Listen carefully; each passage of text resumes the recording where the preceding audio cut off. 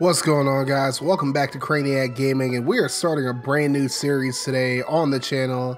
As you can tell from the title and from the screen now, we are playing ESPN NFL 2K5, starting a franchise with the Tennessee Titans, my favorite team, obviously. And this was a really rough season in real life, because I believe we went 5-11 or 4-12, I don't remember which one. But it was a really bad season in real life, and they were coming off a playoff berth.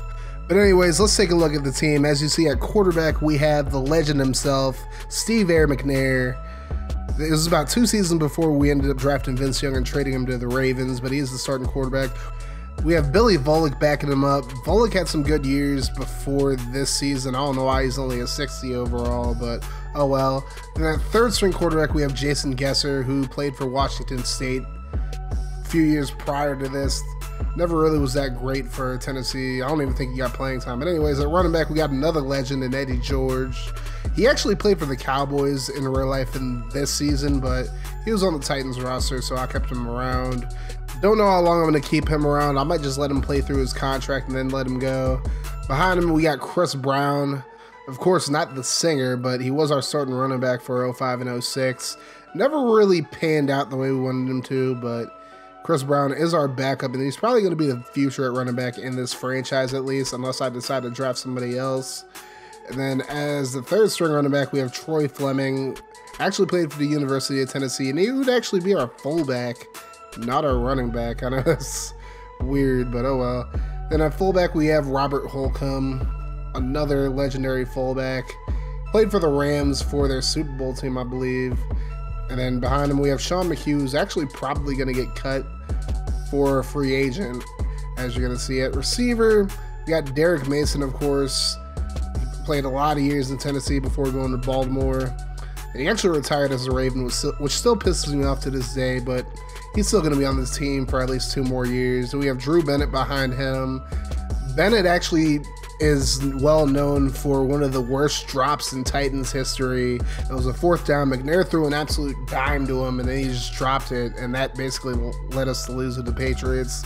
You have Tyrone Calico behind him, who never really panned out in real life, but hopefully he will here. And then Daryl Hill's our 4th receiver, and Jake Shafino's our kick returner. At tight end, we have Aaron Kinney, Ben Troop, and Shad Meyer. Troop never really panned out the way we wanted him to either, but that was partially because of injuries. Kenny had some good seasons with Tennessee as well. I don't know how long I'm going to keep him, though, with Troop on the roster.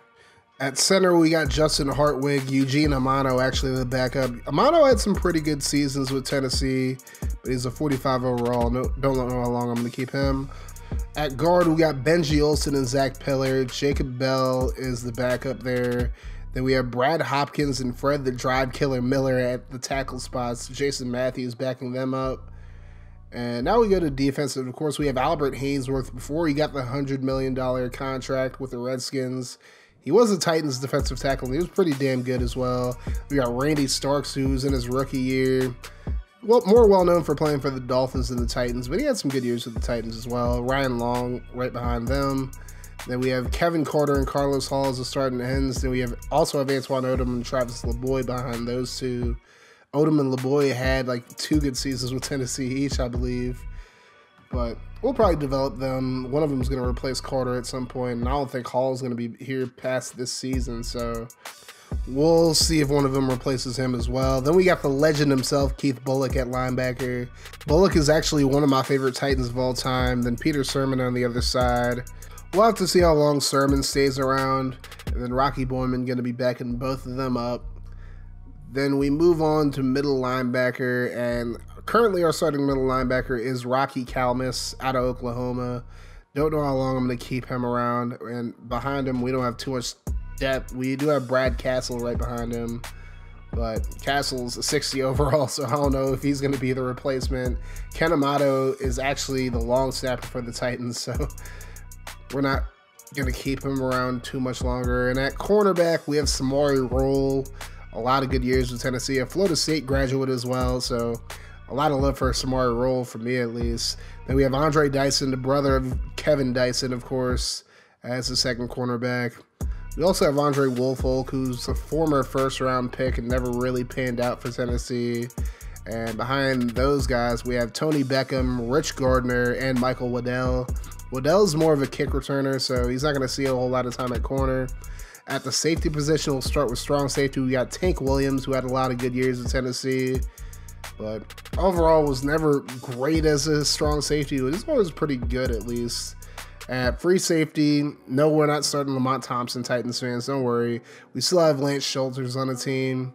He had a few seasons with Tennessee, wasn't spectacular, but he definitely made plays here and there. And that's pretty much going to do it for our main positions. The kicker we have is Joe Nedney, of course. This was right before we got Rob Barones. Of course, Nedney had a few ACL injuries. And of course, before the days of Brett Kern, we had Craig Hentrick as a punter. Hentrick is actually one of the more well-known punters, at least around this time. One of the best punters in the league. Also doubled as a kicker when we needed him to be. And that's going to be our roster. We are going to cut Sean McHugh, like I said, and Rich Garner as well. We're going to cut both these guys. And you're going to see in a second who we're going to pick up in place of those guys. First, we're going to get Jamie Duncan to get an upgrade at middle linebacker. I just didn't really feel comfortable starting Rocky Calmus.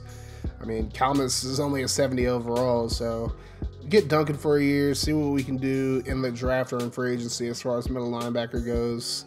But we're going to give Duncan a 1-year, $1.75 million contract. And look who else we're going to sign. We're going to sign Shannon Sharp, currently one half of the show Undisputed outside of Skip Bayless. And we're going to show you guys the depth chart. First, defensively, of course, Randy Starks and Albert Haynesworth going to be the starters at D tackle. They had Ryan Long starting at first, but I decided to put Starks there. And offensively, McNair obviously the quarterback still, Mason and Bennett the receivers, George still going to be the running back, although Chris Brown might get a shot if George starts messing up this year. Anyways, taking a look at the schedule, we got a lot of divisional games early.